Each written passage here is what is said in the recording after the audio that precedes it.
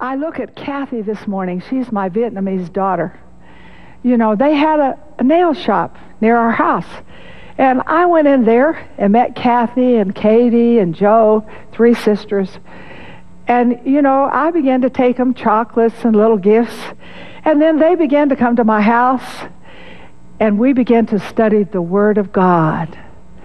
And, you know, Kathy and her family, they're raised Buddhist. But the seed got inside them. And today, Kathy and Katie are born-again Christians. The seed! She just told me that she passed all of her exams. She's in school and got B's. Hallelujah! I've got a smart seed sitting down there. Let's look at another one. Food. How sweet are your words to my taste, sweeter than honey to my mouth. Sometimes you can feel like you have a bad taste in your mouth from people, and a bad taste in your mouth from circumstances, a bad taste in your mouth about yourself. Do you know what I'm saying? But you can eat the Word, and some way it sweetens up your mouth. You know, sometimes you just have bad breath. You're saying bad things. Nobody likes to be around somebody with bad breath. You know, I try to chew gum before I come in the service because I feel for people if I don't. But when you start saying what God says, oh, how sweet it is. When we were in India, we had a very intellectual guide, Rishi. Very intellectual. Very nice, very handsome, and seemed totally disinterested in spiritual things. But I was totally wrong, and I got to lead him to the Lord. It was such a wonderful time. He has received the Lord. Now, I sent him a Bible, and he texts me.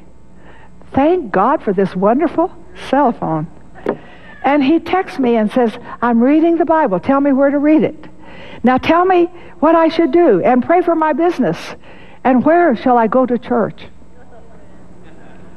Folks, is that sweet? And sometimes when you look at people that you're trying to witness to, and they just blah. And I'll tell you something I've done. I have a big sign on the front of our wall in front of our house, and it says, Jesus loves you. So the other day, a realtor came to see me that sold us our house and just wanted to visit, and he said, have you gotten in trouble over that sign? I said, no. Should I?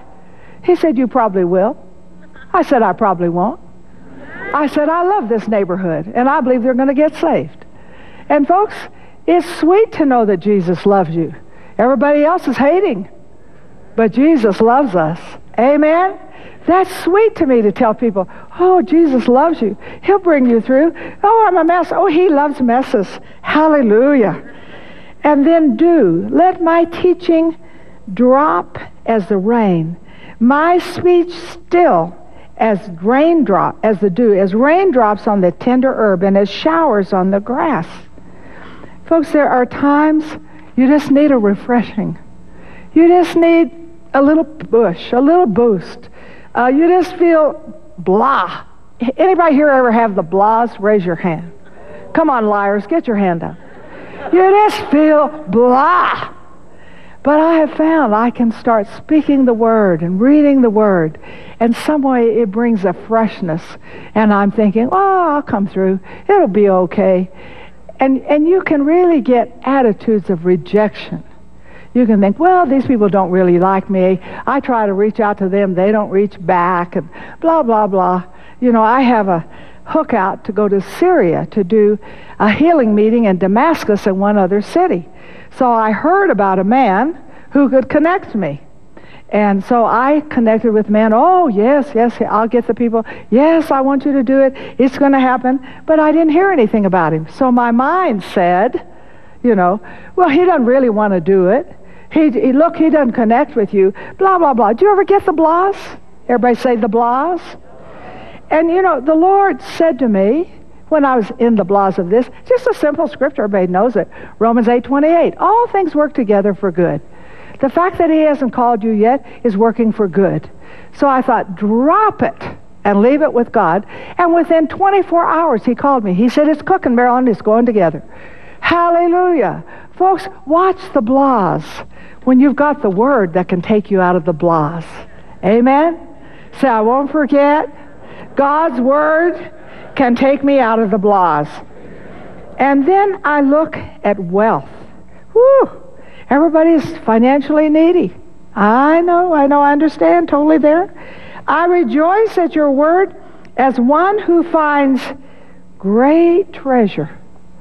Folks, my greatest treasure is not in what's in my bank account, my savings, what's in my house, what I'm wearing. This is where my wealth really is. This is a place of wealth.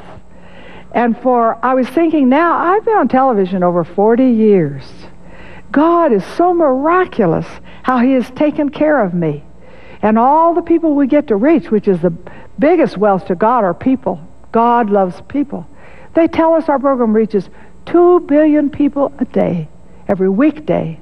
And you know, we're in some challenging times, but I'm going to tell you, God called me to cover the earth with the Word. He is not through with me, and He will meet me financially, because the Word says He will supply all of my needs according to His riches in glory by Christ Jesus. That didn't say part of them, half of them. Didn't say they stop when you're 77. It says He will supply all your needs. Stay in the Word. Let the Word be powerful to you. Let it be the most important thing of your life. And here comes the last one. The Word is a sword. Isn't this something? And take the helmet of salvation and the sword of the Spirit, which is the Word of God. I was in Kirkland, Washington, preaching. This is some years ago, maybe 4 years ago. And a woman had something that a young mother, she was dying of. They could not find what was wrong, but some way her body could not assimilate food. And she was just going down mentally, emotionally. Her name is Cindy. And it just a very serious situation. And my heart went out to her. And they said, the doctors have tried this, they've given this test and that test. And I put Cindy on my hit list every day for just 1 year. 1 year. And you know, the sword of the Word, whatever she had, and it was a very bad condition, whatever, cut that thing out of her. And today, she's healthy and strong. I saw her not too long ago. She's so healthy, and now she's gaining more weight than she wants to. And her teenagers are so thrilled she's a mama again. She can do the things she used to do. But what did it? What brought Cindy through? What was it?